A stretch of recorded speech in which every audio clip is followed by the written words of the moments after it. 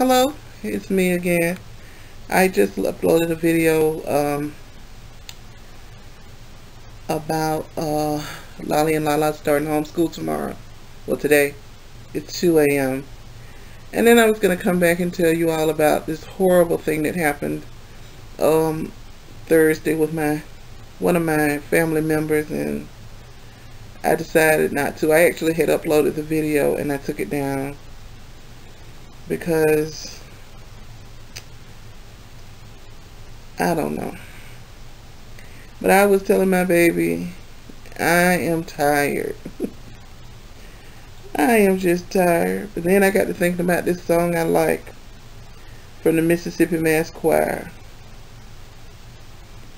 I'm not tired yet.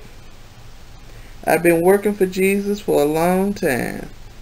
I'm not tired yet. I've been running for Jesus for a long time. I'm not tired yet. I've been singing, I've been running, and I'm not tired yet. And then my daughter told me, and then I also was reading some scripture too, where I'm up there thinking just because everybody fighting against me, that doesn't mean that I'm wrong. And it doesn't mean that I'm supposed to give up the fight. Because, you know, the good Lord haven't given up the fight on this world yet. Especially, you know, every day you turn around, looks like somebody's doing something to somebody that you just couldn't even imagine is happening. So people turning their back on me and turning their cheek on me, that's not as bad as when my brother got killed. I lost both of my brothers, y'all, to gun violence. I had two brothers, Sammy and Ronnie.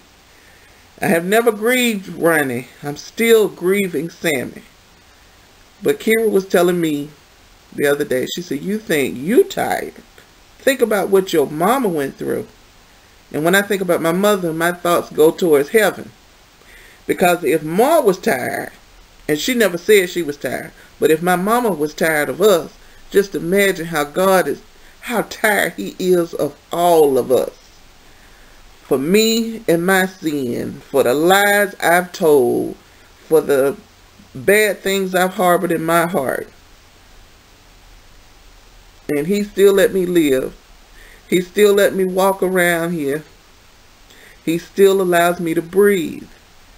And that's because his love is that agape love is unconditional. Everything that I've done wrong, he has forgotten about it. And although I have thrown all of the bad stuff that people do to me into that ocean, I keep going back to get it, to reclaim why they don't agree with me or why they don't see things the way that I see them. But I had to let all that stuff go, y'all. I don't feel good. One of my nephews is in dire straits and he can't help himself, and seems like all I did Thursday was scream and call and text, and none of his sisters and brothers would reply. It was his sister-in-law, and it was my brother-in-law and my daughter and other people who helped, but not the folks that I figured should be doing what they needed to do. And when I went to bed the early Friday morning before day, thinking that everything had been resolved, and telling my sister, you don't go nowhere. You don't make a move without me, because I'm going to help you. She thinks that she's all by herself and she can't call me. So we go looking for my nephew the next day. He's at another hospital. Don't nobody know where he is. And I just lost my mind, y'all. I lost it. I lost it. I lost it. Hallelujah, I lost it. So, as the good Lord does, he opened that door, and when things calmed down, phone call came to me. I'm just saying this now for myself. Anybody else wasn't available for that call, but God meant for me to get the call and know that everything was all right and know how to proceed with what we need to do. And so after that, I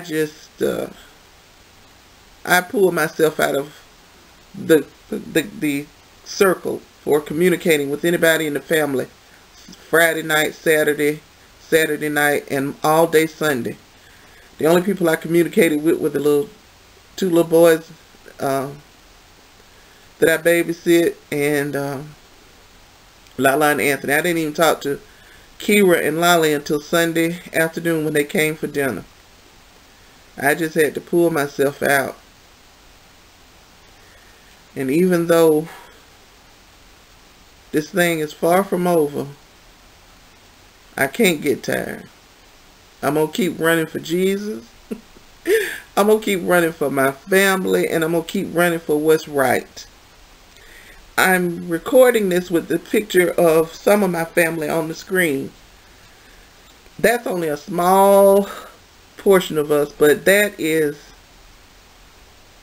me, one of my sisters, and their children and grandchildren. And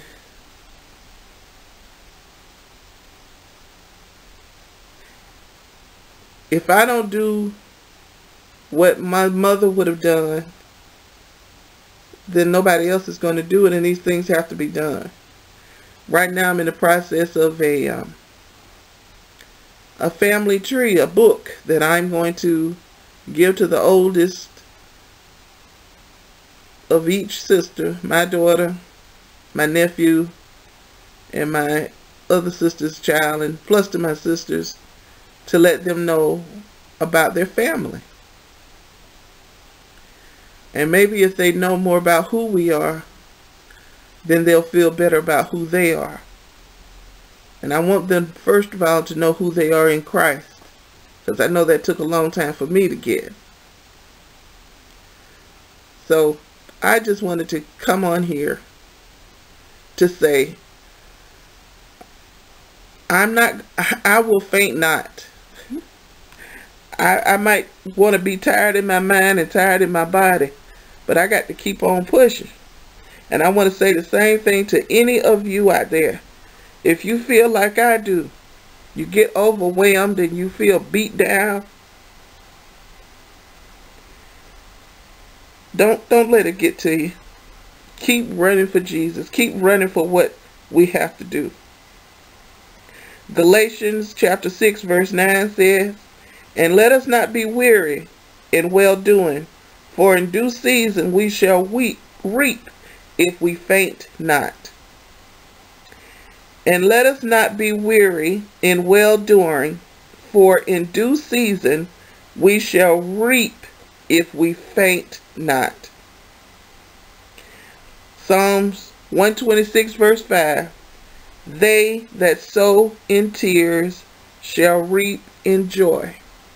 I don't need any material reward or provision. What I need is for everybody in my family to be spiritually sound, spiritually bound up in Jesus, not in the world. Because I've been out in the world and I know the world ain't got us nothing. Nothing. So anyway,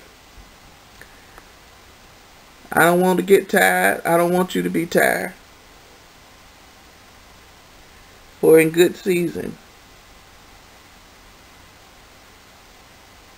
in due season, we will reap if we faint not.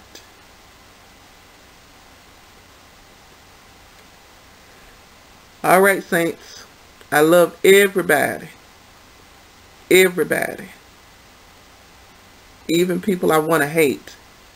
The man that killed my brother, I don't even hate him. I love you all.